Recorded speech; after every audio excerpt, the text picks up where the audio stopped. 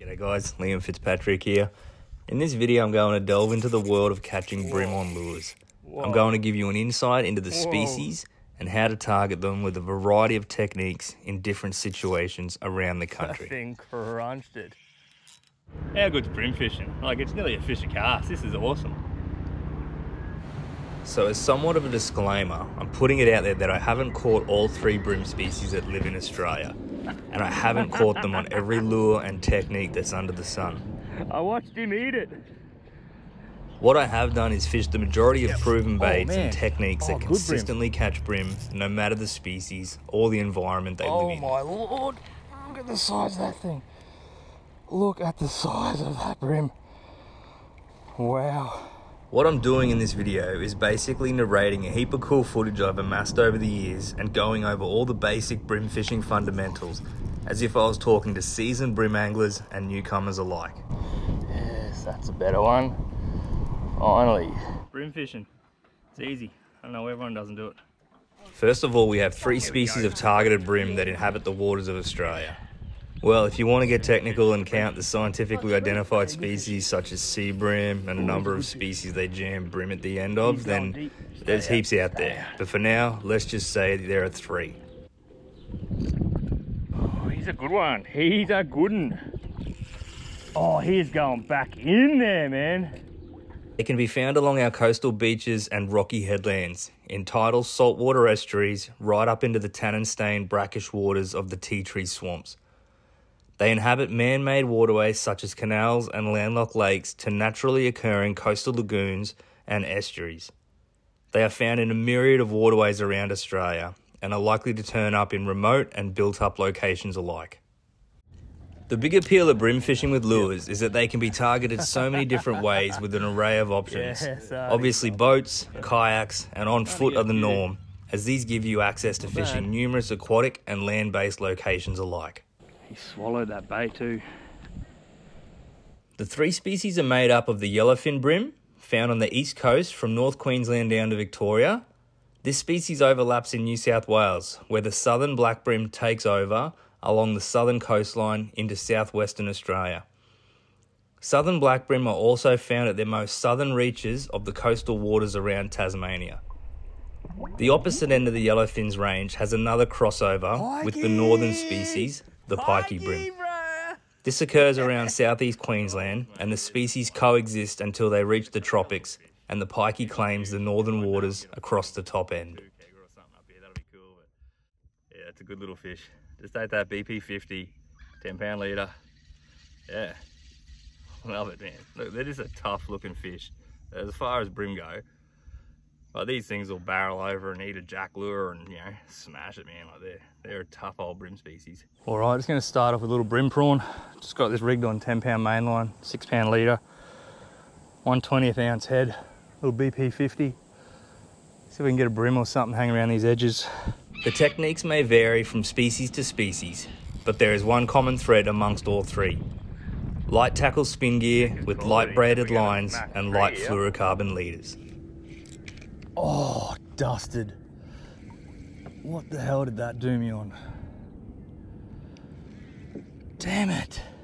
A little chip eater at lunchtime. Dick has dared me to catch one of these guys. Obviously, you know, I'll accept any challenge. And there you go. That's another point to me, Dickers. This would be the most common tackle used to present small lures to all species of bream. From topwater baits, crankbaits and jerkbaits to a wide variety of soft plastic lures and creature baits. The most noticeable difference between bait preference and species is the prey items between the northern species and the southern species. Down south, the smelt runs and the minnow type baits tend to warrant the use of smaller profiled lures such as suspending jerkbaits and minnow style baits. It's always worked in the past. I'll give this CK40 a run. There's a bit of rubbly stuff in front of me. It'll bounce over it pretty well. Further up the coast, the preferred hard body lures are deeper bodied lures such as shallow running and deep diving crankbaits. There is always going to be a crossover of baits along the coast, as shallow running jerkbaits may not suit the technique of deep cranking rock walls.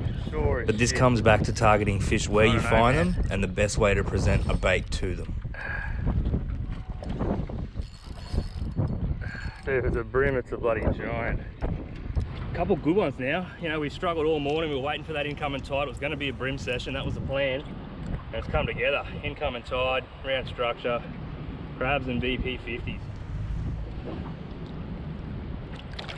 Look at the size of this pond donkey. That's eating that Eco Gear Aqua BP 50, the Bream prawn. Just sat there shaking its head like going crazy when I put a hook in it. That is so cool. So here's a quick crash course in the outfits required to fish these baits and the reasoning behind the when, where, why and how to make adjustments to the system. First and foremost, the way I see it is you've got to go light to get the bite. But this comes down to the terrain you're fishing and the size of the bream that live there. Yep. Typically, you'll always be fishing light rods relative to the baits you're using. But like I said, this will change due to location and the caliber of fish. Got hard poles. We'll get back to that soon. Oh, he's in it, he's in it, he's in it. Shit. Oh. The all-rounder outfit would consist of a 7-foot, 7'3", 1 to 3 kilo rod with a fast taper and a reel in the 2,000 to 2,500 size. This outfit spool with braided line from 4 to 10 pound is capable of fishing a wide variety of baits across all of the species. It is capable of fishing hard body lures, top water baits and vibes, but it's more at home fishing soft plastics in my opinion. The fast taper of this rod lends itself to identifying subtle bites and quick hook sets by engaging the power of the rod's lower end instantaneously as the tip section folds away rapidly. Unweighted BP, man, for the win. Telling you, Cyple. Ribbon's easy, man. I keep saying that, but you know what I mean? Yeah, there's a nice Bream. Took me a little while. Az has got me like 5 to 3 now. Possibly 6, I don't know. That's a good one. Mention it. Just say that little BP 50.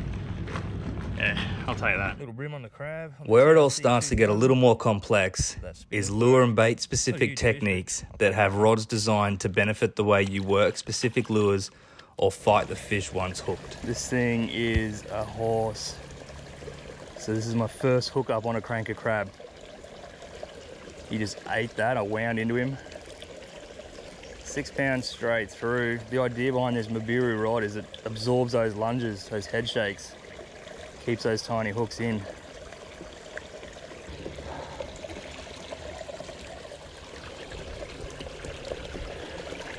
Yes. Just picked up that lightweight crab. That's on that Mabiru rod. I got that from Ivan at Bait Tackle. He hooked us up and it's like a 7/8 super fast tapered thing. It's kind of rod that all the Bream guys rave about for this crab technique.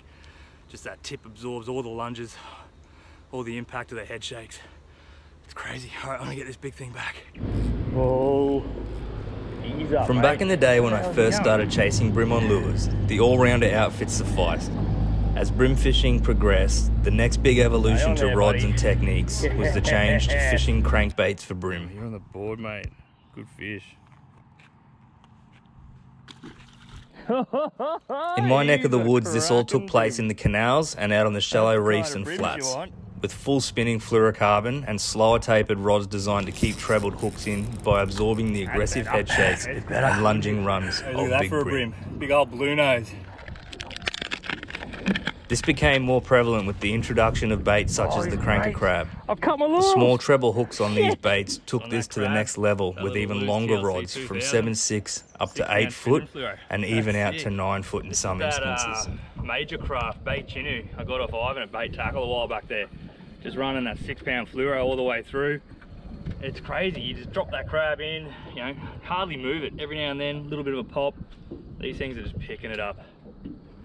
That's crazy cool. The use of full spinning fluorocarbon for extra shock absorption and an even faster tapered tip section was more advantageous when it comes to keeping these relatively small trebles set to stop them from pulling. Holy shit. I've fished this type of setup over the years, but I have found I prefer using braid on this outfit and have opted for running longer leaders to achieve the added shock absorption as opposed to using spinning fluorocarbon straight through. Yeah, because I'm running braid. Normally I'd run it on fluoro to give you the... Because these little tiny hooks, they just pull out so easy. Oh, is a Bream trying to eat it off? He got it off! Got it off for you. No shit, no way, that Bream ate that snag crab off. Depending on who you talk to and how they fish, you'll get different opinions on rods and reels, but tapers and technique-specific outfits will be very similar across the board. Next we come to the baits. I've already mentioned a few baits, but we'll quickly touch base on the general baits out there, including some very recent new designs taking the bream fishing world by storm. 38 forker, I'll be happy. So here's a quick recap of baits and techniques that I've seen and fished in my lifetime. It pretty much started with hard body lures. Firstly, we had Rebel crawdads, then Attack Lures made some really effective baits. Then we had the soft plastic boom, and initially, like a lot of others, I was fishing small single tail grubs out of the old man's tub of tails. Then scrounger grubs, and then we had the advent of squidgy soft plastics, and the influx of baits that followed. 1/20th.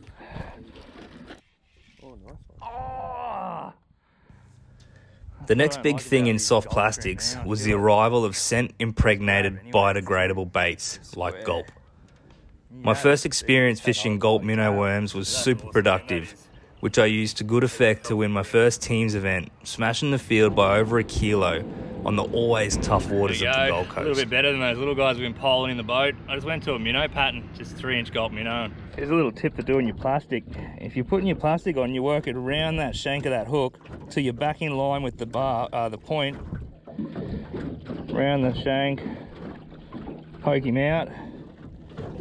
Bam, perfect. The next bait they released down the line that is still to this day responsible for more of my big bream captures is the gulp crabby of various sizes and colours. This bait has everything you need in a bream bait. The right profile mixed with the right scent makes it deadly in such a wide variety of fishing situations with a heap of different applications.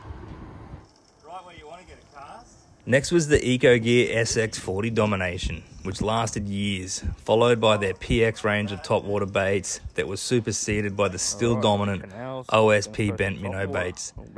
These topwater baits were and still are the most effective baits on the market when it comes to surface presentations for bream. It's a surface off now. So surface fishing for bream, like they just eat it, yeah? Like you just chuck a lure in and just do stuff and they just come up and eat it. Oh, there you go. Yeah! That's how you do it. Don't you fall off there, buddy. Sure, you know, we can travel in. There you go, my first one on top water for the day. Just went to that little MMD splash prawn. Good fun. Apparently it's easy. That's cool. Look at that. Shortly after, EcoGear released their bio baits in the way of the Aqua series, with their specifically designed amino acid infused bream prawn range. They remain to this day one of the most effective bream catching baits on the market. The Victorian dentist, they call him. Oh man. That's 2 in a row. See, that's how you lip hook them. Yeah. See that? See how it just fell out? Harmed in this Next was the introduction of one of the most unique designed bream lures to date, the Cranker Crab. This exact replica of a small crab that is well weighted with floating claws and hidden trebles was an absolute game changer to the world of lure fishing for bream. The most recent bait that has exploded on the bream fishing scene is another replica bait, this time of a mussel, and is proving itself to be very effective down south where the existence of mussel beds are prevalent. Like I've said, this is a quick overview of some of the baits out there and where and when to fish them. This thing's cool, I could go on for days talking about the subtle nuances of baits and how to fish them, but for now, that should be enough. 3, 2, 1. Oh, he didn't eat it. There he goes. I was off with my timing, but he was there. The next thing to get your head around is that if you think you need to go light to get the bite, like I do, you'll have your work cut out for you when you try to extract big bream from heavy structure. Oh, yeah, dude, I think he's all right. Take fishing oyster leases, for example. These gnarly structures require a substantial upgrade of outfits and terminal tackle to extract the bream that call these structures home. It's fishing tackle suicide, casting lures at these razor-sharp clusters, using light line and leaders, as getting the bite won't be a problem, but getting them out of there is a whole other undertaking. Another aspect of fighting a bream hooked on light line is drag pressure management throughout the fight. Initially, you want your drag set tight enough that when you strike on the hook set, you don't concede any line. This is within reason, as you can't just lock up on light leader and expect it not to fail. The idea behind this is getting plenty of hook penetration. You got to understand that when a bream hits your lure, it's biting down on it with a serious set of teeth. And if it's holding on while you're conceding line, the hook point ain't going anywhere. Oh, don't.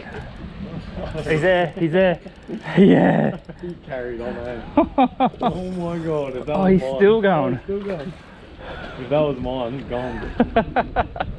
I reckon that did a bit of leader damage. It was all about the angle of the dangle, that.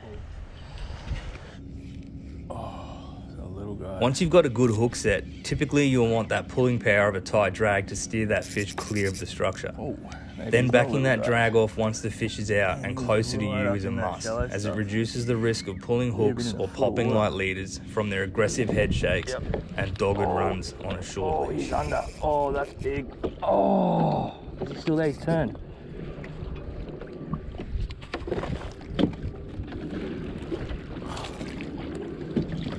Oh, this is big. Yep, there's a fish. When it comes to setting hooks on bream, more often than not, they tend to hit the bait when it's floating still on the surface, on the paws mid-water, or dead sticked on the bottom. Cast. Nice start. That is a good bream.